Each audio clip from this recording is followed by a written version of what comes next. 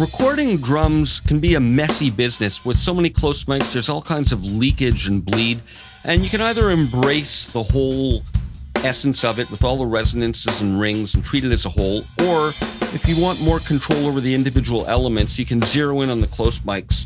And with toms, we often have a lot of leakage. These are the tom mics, and you can see the individual hits here, like that. But we have all this bleed in between. So how do we get rid of it?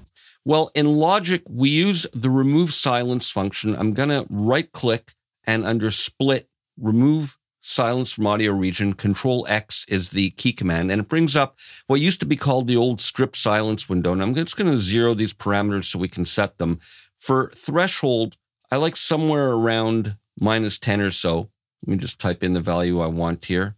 And then we have all the individual hits isolated, but we need the sustain of the hits, and we want some pre-attack time in order to make sure we can have a nice smooth fade up and we don't miss the transient. So minimum time to accept a silence, I find something like 0.3 generally works pretty well.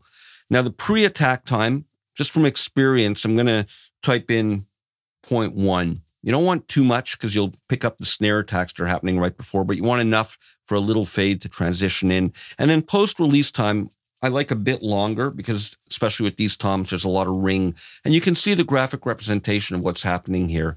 And I have search zero crossings on. So let me hit OK. And we see that it's removed all the silences. And if we zero in, we'll see we've got a little bit before the attack and a little bit after the end of the ring.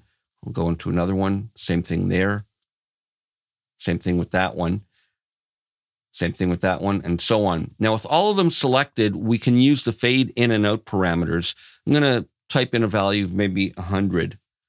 And same thing for the out. And that should be pretty accurate for what we need here. And we can see here, yeah, the fade in is good. Fade out, we're fading out on that next, probably a snare hit there. Let's just try one other random hit and see here, yeah, so the fade in is great, fade out is great. Of course, you can manually go in and tweak the releases if some of them need to be longer than others, but that generally works well. Let's try the next tom track, Control X, and I have my same settings in place, OK, and then I'll type in the same values for the fade in and then for the fade out. And it's looking pretty good.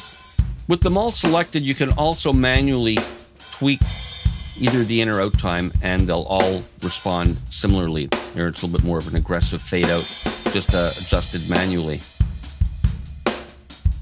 So that's how you remove silence from audio regions within Logic Pro. This is Eli Kranzberg for Production Expert.